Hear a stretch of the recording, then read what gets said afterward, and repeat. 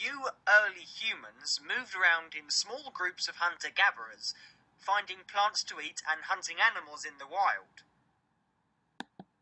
Over this period, you went from making simple tools of flint to more advanced tools like darts, hooks, and harpoons. Up until 10,000 years ago, you made oil lamps and cave paintings. People travelled far from home, trading food, tools, and materials. You moved from using stone to using metal for making tools. You burned wood for warmth and cooking. Crude oil, peat, and animal fat were also used as fuel.